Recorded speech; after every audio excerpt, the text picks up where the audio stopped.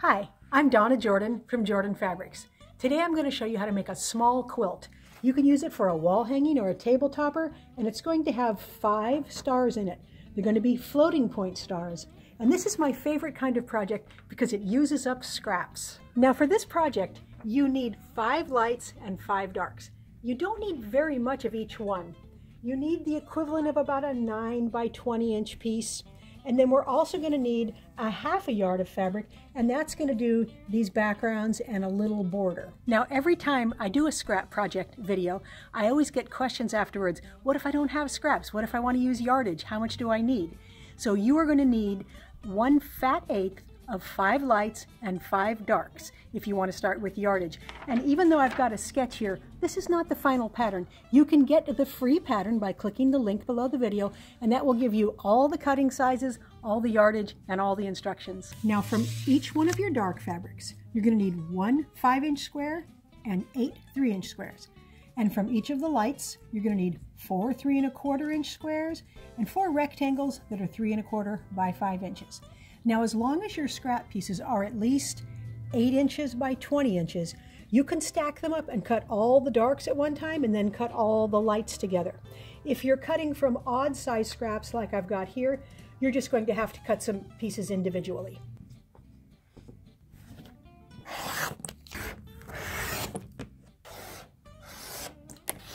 Now that I have all the pieces cut, I'm going to separate them into blocks. So each block is going to get one of these center squares.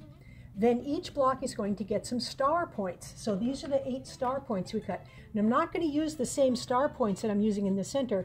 I'm going to use these somewhere else, like right there. So this is what I call deal-a-meal. I usually lay these out and see what looks good together. I'm not going to put that there. That might look good there. That might look good there.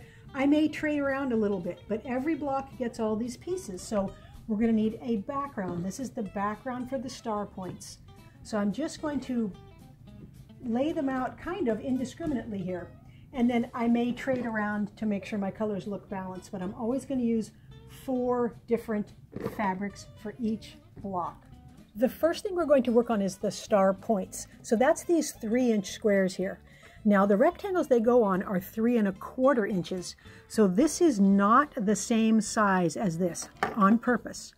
Now we are going to stitch from the corner of this star point, the dark one, to the other corner. You can mark that if you like, but I find it's easier to put a piece of painter's tape or masking tape on your machine from the needle hole straight down, and then put the tip, the corner of the dark print right at the needle, and put the other end right on the line of the tape and keep it on there as you stitch. And that will give you a nice straight line, and then you won't have to draw. Now we're going to fold this over, and all the raw edges should meet, and they are meeting up very nicely, so that helps you know if you stitched right along the edge there. So I'm going to gently finger press, and then I'm going to stitch the rest of these on.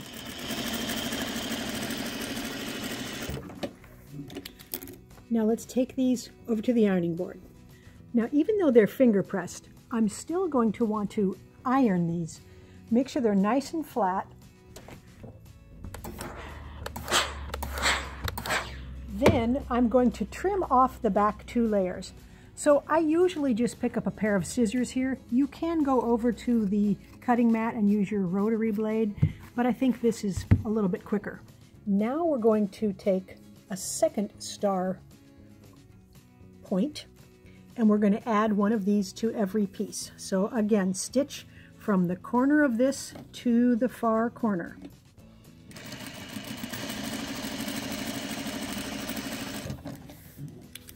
And then open it up and finger press. Iron and trim these as well.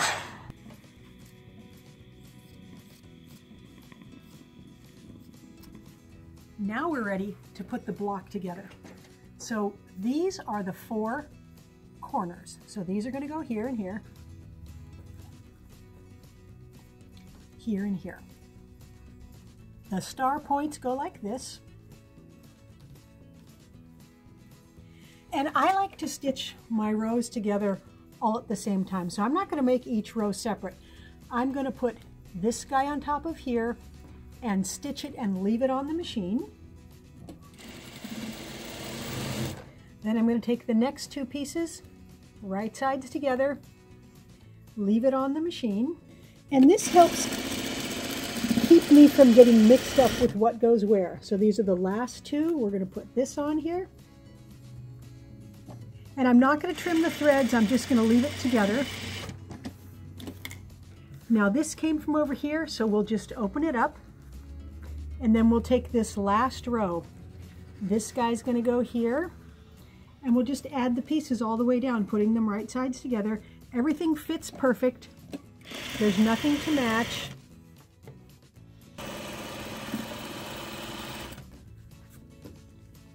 This is the last corner. Now we're going to want to finger press. So we are going to press on this row, we're going to press the corners, the seam allowances toward the corners. And on this row, they're going to go toward the center. And that's where they want to go because it's extra thick right here in the middle. It wants to go that way. So I always try to use my patchwork to help me decide which way should things go. They want to go away, they want to go away. Now everything is lined up in opposite directions, so when we sew these rows together, everything's going to nest. So this is going to lay nice and flat, and it's going to be real easy to match the intersection. Now you don't have to worry about trying to go in any particular spot here because these stars are what we call floating. So you don't have to worry right here about driving over right where that intersection is. It's meant to be away from the middle, and that's on purpose because one of the problems new quilters have is their points get cut off. So this gets sewn a little too deep and it doesn't make a nice point. Well, this way it's floating. There's always going to be a nice point there. So the first block is all done. I just have to make 4 more. So I'm going to go ahead and get those finished. The blocks are all stitched together now, and they turned out 10.5 inches square. So now we need to cut some background fabric to go between all of them, and so those blocks are also going to be 10.5 inches square. So this is going to be really easy to stitch together. It's just a 3x3 patchwork, nothing to match, no intersections except for here and here. Then I'm going to add a little border, and then the whole top will be done. I've got the top all done. I've got the back laid out and the batting laid out. Now I'm going to quilt this on my regular sewing machine, and I can't drop my feed dogs. Some of you guys have special machines, you can quilt on them, you can do free motion quilting. I'm always going to have that feed dog pulling in the bottom. So I like to lay my top crooked on my back, because that way if I'm doing straight lines on here, my back is a little bit on bias grain, not on a straight grain, and that'll make it a lot easier to quilt. So I'm going to go ahead and pin around and put some pins in the middle, take it over to the machine. The first thing I'm going to do is just baste around the edges so all the layers are held together, and then I can get rid of these pins around here also.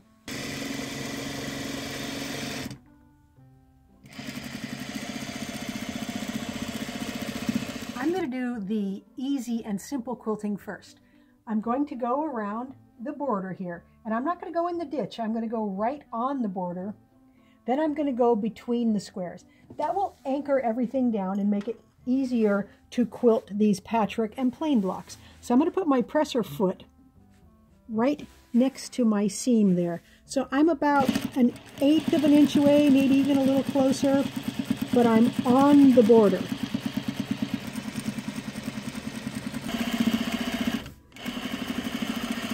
Now I'm right in the ditch here. It's pretty easy. And that's the last row of quilting between the squares. Now we have to decide where to quilt the rest of the quilt. So I'm going to start with the stars, and I'm going to go just outside the perimeter of the star here.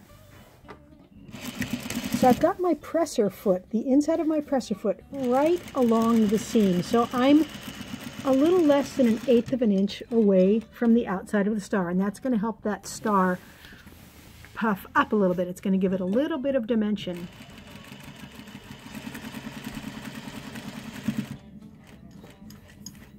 So just keep going around and pivoting all the way around the outside. I've gone around all of the stars. That part's kind of fun. Now we need to decide what to do in these blank areas, and I'm going to mark them before I quilt them. So there's different ways to mark your fabric.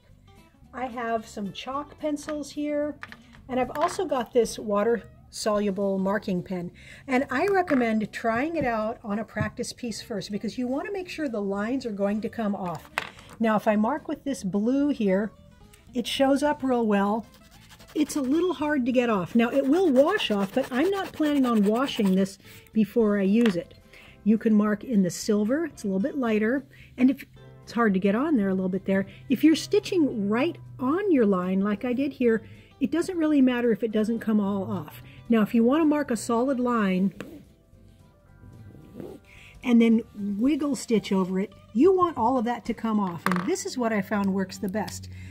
This pen here makes a great line, but if you get it even slightly wet, it just completely disappears. Now you do need to be careful.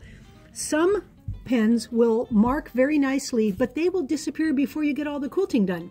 So double check, make sure that will stay on there long enough so you have time to get all your quilting done. I'm going to mark this block every 2 inches, and then I'm going to quilt it, and if I think it needs more quilting, I'll put a little more in. Now my block isn't quite 10 inches, so my first line is not quite 2 inches away, but after that I can just use that line to measure from. So the first thing I'm going to do is back tack at the beginning here because there's nothing to hold that stitching down, just a little bit. Now I am just going to waver over this line. It doesn't need to be real exact. So I'm just going to grab some of the fabric here and I'm going to head this way and that way and this way and then that way. And I'm just making gentle curves here by just turning it a little bit, and then I'll back tack at the bottom. Now if you don't want to do those curves, you can just do straight lines, but the idea is to make them somewhat abstract, and they don't have to perfectly be parallel each one. Just waver a little back and forth. It's all quilted now. There's those squiggly lines. It's very easy to do. The only other quilting I added was 1 row inside the center of each star, just to hold that down a little bit. Now I find it useful on a project like this to do just a little bit of quilting. You can always add more, but if you start out by doing every 1/4 inch, you may decide that's too much and it's hard to go back. It's a lot easier to add. Now I put on a dark binding. I think that really frames it nicely, so if this was hanging up on your wall, that'll make a nice frame on it. It also looks good from the back side, and maybe you can see the quilting a little bit there. You can see the star shapes, and you can see those, they look like star beams, the wavery lines. Now each star, they're floating, so each star is perfectly pointed. That's why I love this pattern, because even if your sewing isn't perfectly accurate, you're going to have a point every time and a nice point here. Nothing's ever going to be chopped off. To give a completely different look, you can use dark background or printed squares in these spots here, and it really makes the patchwork stars pop out rather than just float. But that's a nice look too, so there's a lot of options for this pattern. And even though my stars have the same point all the way around, you could make it truly scrappy by just mixing up your colors around here. It's just a great project for all your scraps. Thanks for watching our video today. We hope you enjoyed it, and I hope it gives you a lot of good ideas to help you use up some of your scraps. Now, we're going to have another giveaway. You may have seen this video. This quilt is called Carousel, and it's made with these big circle-y things. Really a fun quilt to make, but today you could win it. So all you have to do is follow the link below that says giveaway and put in your email address and put in your name. And remember, I can mail this to any address in the world, so good luck. Now, if you like our tutorials and you want to support us, the best thing you can do is subscribe to our YouTube channel. That would really help us out. Happy quilting!